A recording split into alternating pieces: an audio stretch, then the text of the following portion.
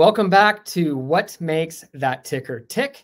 Today is all about the ROBO Global Robotics and Automation Index. The ticker is ROBO. I'm joined by none other than Zeno Mercer, Senior Research Analyst here at VettaFi, someone who knows the Robo ticker ROBO like the back of his hand. Zeno, this is a special show because we're also celebrating the 10-year anniversary of the index, quite the milestone for any index. I got one question for you to start. What was the premise of Robo then versus now? Yeah, so the premise 10 years ago when the index was created was that no one had mapped out robotics, and let alone the robotics subsectors that comprise the universe of robotics. It was basically just looked at the subset of manufacturing and industrial automation. No one had taken a chance to break it down, or let alone create an index out of it, even though robotics had been deployed in Japan going back to 1967. So that was the premise then, was that 10 years ago, this needed to happen. And a bunch of industry experts and leading many of our existing strategic advisors gathered around and decided that this should be a thing. And sure enough, 10 years later, here we are. Sure enough. I feel like this is going to be an episode that's one part science fiction, one part indexing. Today, when you look at the index, it really follows this kind of duality in classification.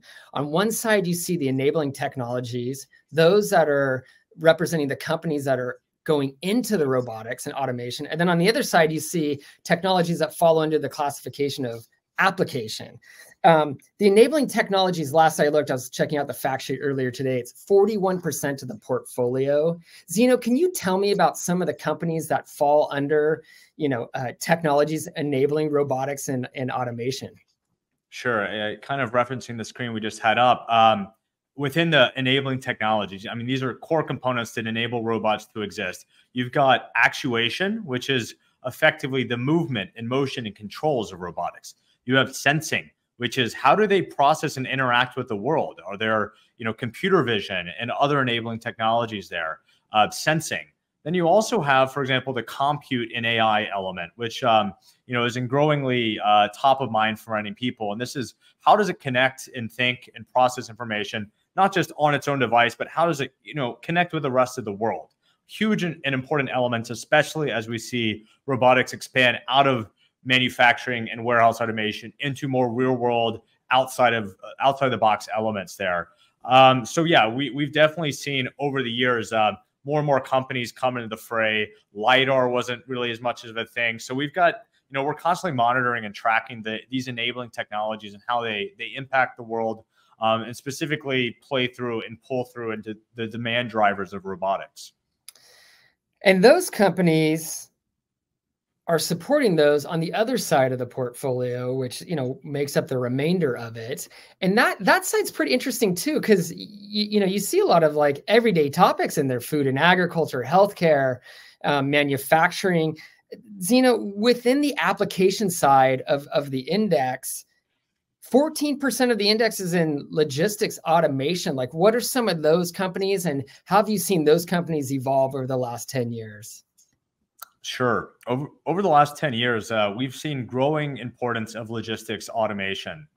Effectively, we saw even during COVID, lots of supply chain elements and disruption due to not having labor there and missing links. And we see companies like Symbotic that helps bring in millions of SKUs into Walmarts using process automation in these very autonomous warehouse areas. And they're going into basically every single regional Walmart distribution center in the US. It's actually outperforming NVIDIA this year. That's Symbotic. But you also see other players like Zebra Technologies. You see Toyota Industries and Manhattan Associates and many other players that work along the stack across a number of different industries globally. Also in that part of the portfolio, 17% of the index is in manufacturing and industrial automation. Tell us about that segment of companies and how it's evolved, 10 years ago from when the index first started versus today. Yeah, I mean, I guess I'd highlight that part of the origin story of Robo goes back to what is now known as Amazon Robotics.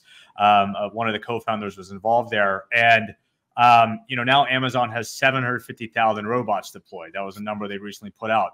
Another member, Fanuc, recently celebrated its millionth robot milestone. And so these are robots being used for everything such as, cars and iPhones. Basically anything that you enjoy and from a technical angle, like these robots have massive elements and components of. The world really runs on robotics now, even though most of them operate behind the scenes in manufacturing. And of course, that is still one of the biggest components in areas of robotics. Whether that's the same 10 years from now, that's to be decided over what happens over the next 10 years. 1 million. It's incredible. Zeno, I know you're out in the VettaFi East studio there in New York City. I'm in the VettaFi West studio here, just outside of San Francisco. I recently read that there's almost 100 driverless cars now in San Francisco, picking people up, taking them to their destination. What are your thoughts on that movement, and where would those companies fall into the categories that we have within the Robo Index?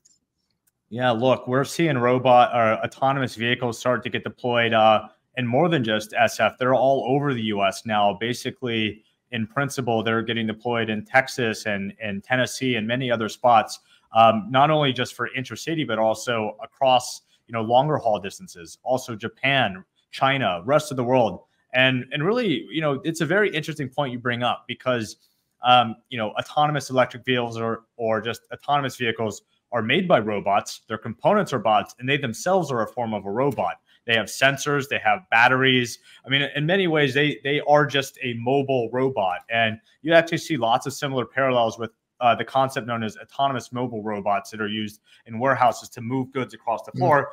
But increasingly, it requires elements from almost every technological advance we've had over the last, humanity, where, it needs robust energy and connectivity and autonomy and decision-making that, a lot of this is trained on the back end with understanding of physics engines and, societal rules. And we're really having a chance to reinvent that and have a chance to improve that. So you've got robotics being used to make these, and they're implemented inside of it, and they are robots. So it's a great example of a very early stage in the grand scheme of things deployment of robotics.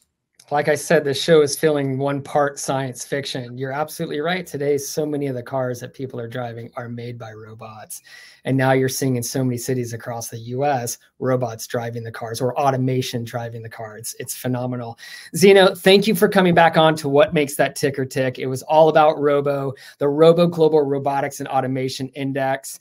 I know you don't have a crystal ball, but we're celebrating the 10-year anniversary today of the index. What do you think is on the horizon for the next 10 years for this index? I would say that a lot of people are seriously and for good reason looking at artificial intelligence and its impact on society. I don't think a lot of people have kind of taken that second degree of order of what happens to robotics when we improve energy efficiency, both the input and output. We're improving their training. You don't just train a single robot. You can train entire fleets. You can push an update out. So what we're seeing is the impact of generative AI, I don't think has been fully appreciated to how much it'll impact the utility and benefit of robots, the form factors and the value that we see. So I really think we will see robots increasingly, not only, of course, be used in the traditional sense, but we'll start to see them more deployed in other form factors, such as multimodal logistics with cars and drones and other form factors, providing better utility, better bang for the bot, if you will. But I was going to say, it sounds like an incredible, interesting space to watch, especially when you think about the underlying enabling technologies supporting robotics and automation. Absolutely. The increasing addressable markets that these technologies are providing obviously get pulled through as part of the demand curve as it shifts forward. Very cool. Zeno, thank you again for joining us on What Makes That Ticker Tick. I'm going to have you back on in another month or so. I love learning more about robotics and automation. Thank you again.